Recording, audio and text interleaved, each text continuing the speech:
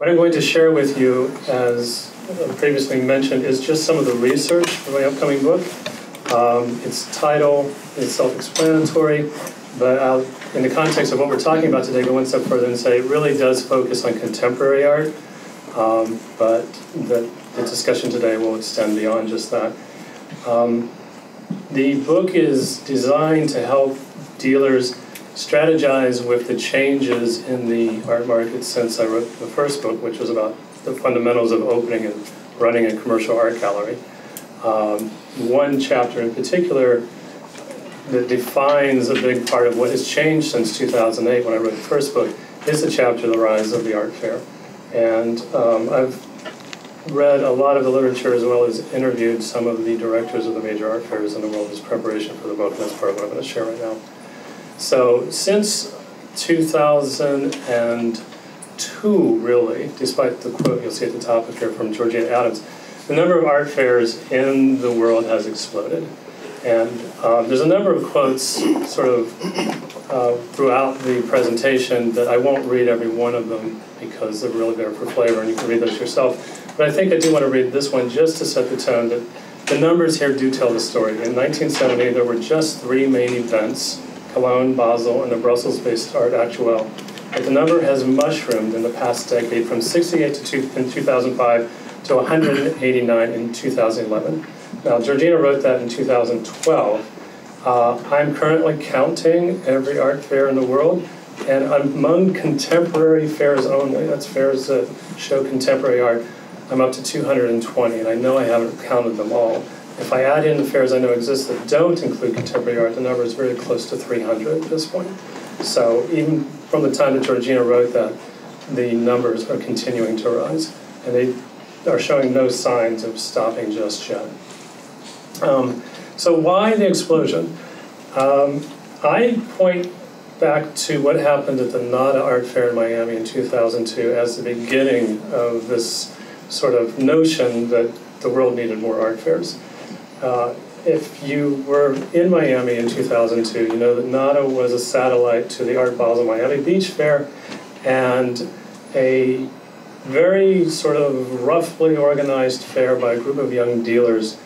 It didn't cost very much to participate, but within the 4 days that the fair took place, those dealers generally sold their booth out 1, 2, or 3 times over. And it brought in perhaps more money than they would see selling art through their galleries in the space of 6 months previous to that. So the perception, as word trickled out that the galleries had just made boatloads of money in that one weekend in Miami, started to change about what an art fair could be, how much it would cost to produce one, who was qualified to organize one. And eventually more and more people started beginning their own fairs because the demand just exploded. In, I think, 2002, there were roughly 40 to 60 galleries participating in NADA in Miami. The applications for the 2003 fair were in the 400 or 500 range. So many more galleries were immediately interested in participating in that fair. Another thing that happened, though, was in response to the recession in 2008. If you'd asked any dealer at the time, when they were looking at how the financial crisis impacted their ability to participate in more fairs, they would have said they expected the number of fairs to start dwindling. We were already having a conversation similar to this one in 2007, 2008. There were so many fairs, and people expected the recession to start knocking them down.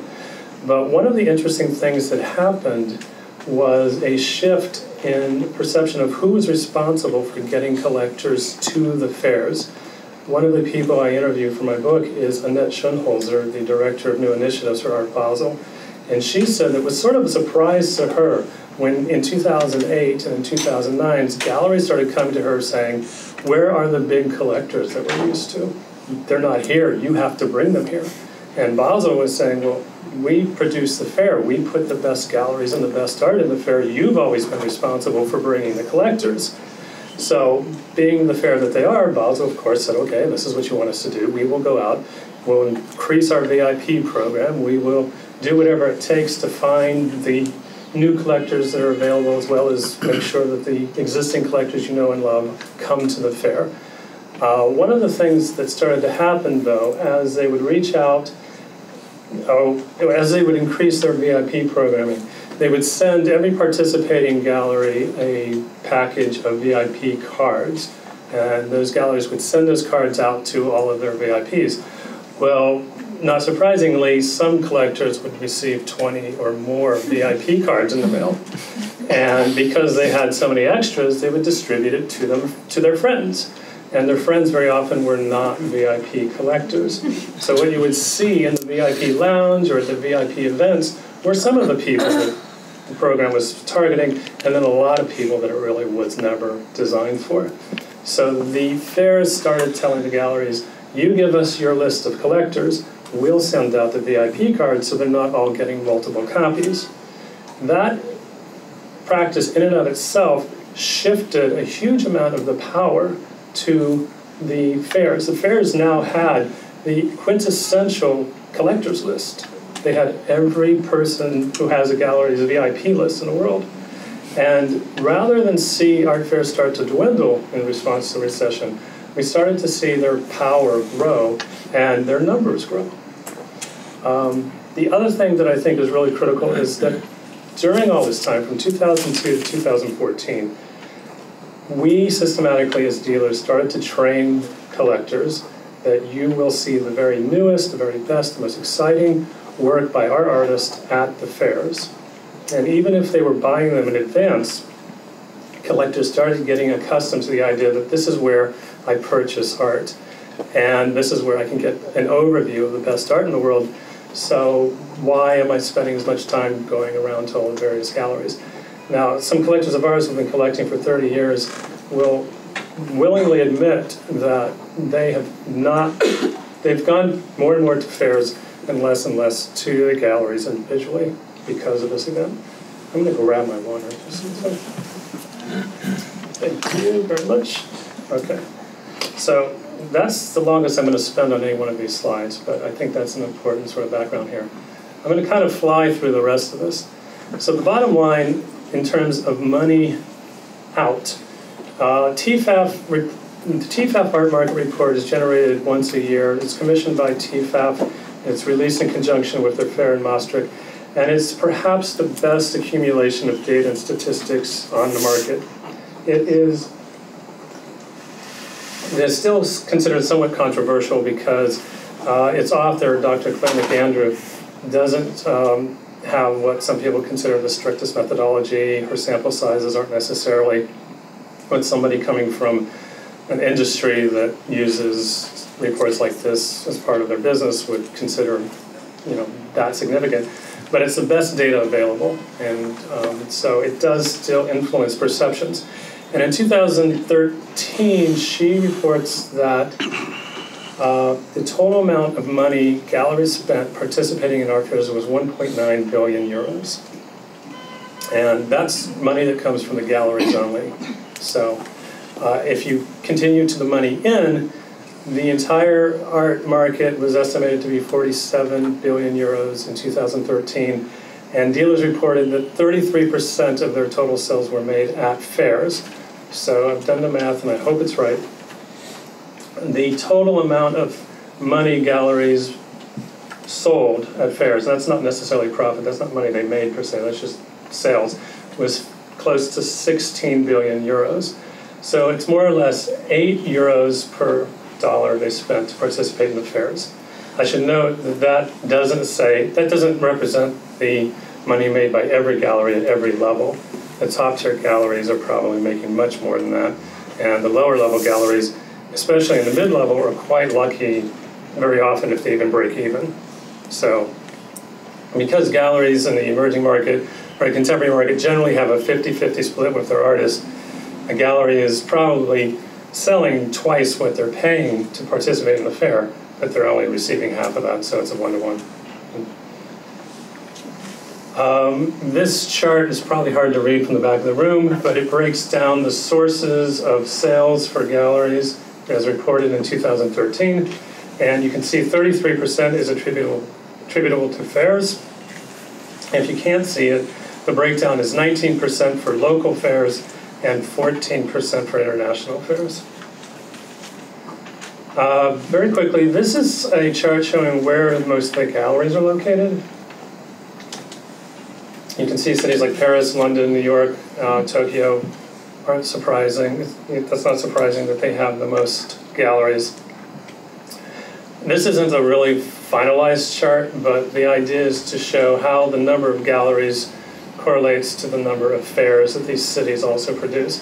So a city with a red star on it is a city that has either a lot of fairs or very high-profile fairs, very influential fairs. A city with a blue star is a city that's either going up or coming down in terms of the number of fairs or the importance of the fairs they have. An example might be Sao Paulo is coming up, its fairs are gaining in importance. Berlin is going down, it's either losing its fairs or they're not as important as they used to be. Basel is at the bottom by itself. It doesn't have as many galleries as other cities, but it has the most important fairs, arguably.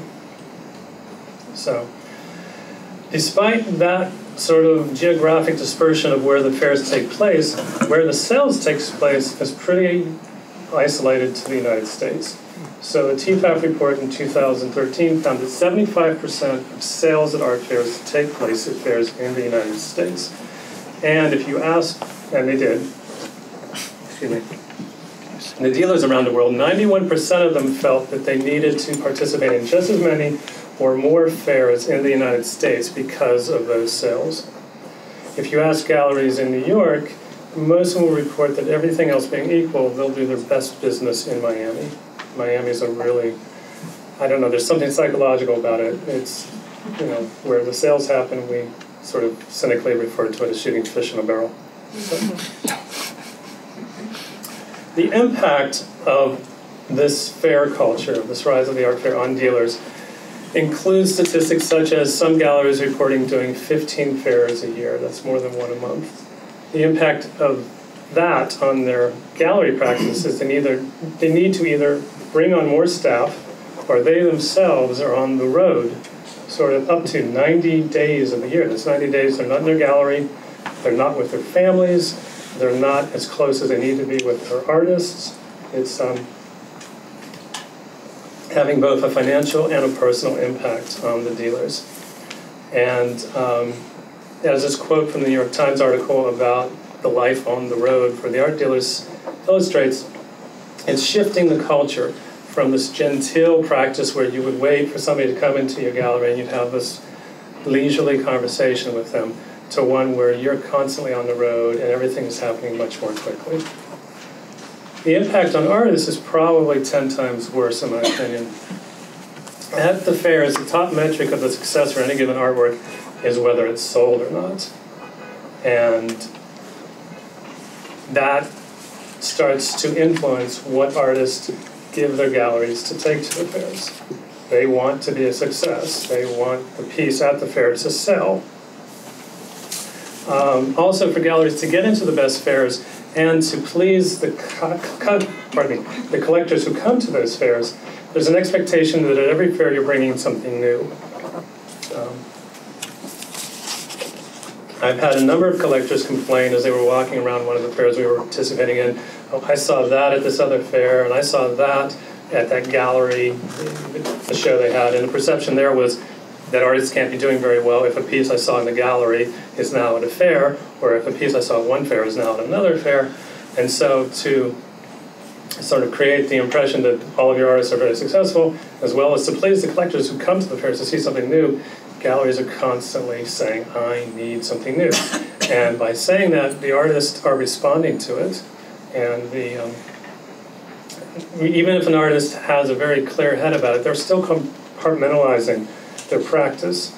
They're making some work specifically for the fairs, and the other work that they're compelled to make. The overall impact of this is something that people are now referring to as art fair fatigue. And you'll see a number of articles in the literature about it. There's even clever little articles on how to deal with art fair fatigue, what shoes to wear, what spot to visit beforehand or afterwards, etc. Despite art fair fatigue, though, 45% of dealers feel that they will still invest in more fairs internationally.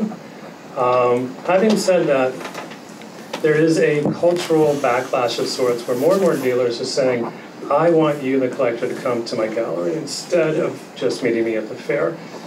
A lot of dealers I know are literally saying just that to their collectors. Come visit me.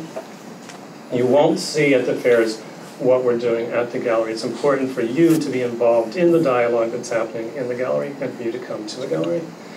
And some galleries in Chelsea in the TFAP report reported that they're doing well enough now in the gallery that they don't see the need to increase the number of fairs they're participating in. But remember that 17% of the sales happening is local, and for New Yorkers, well, they're local for the US fairs that are selling the most anyway. So, and that is it.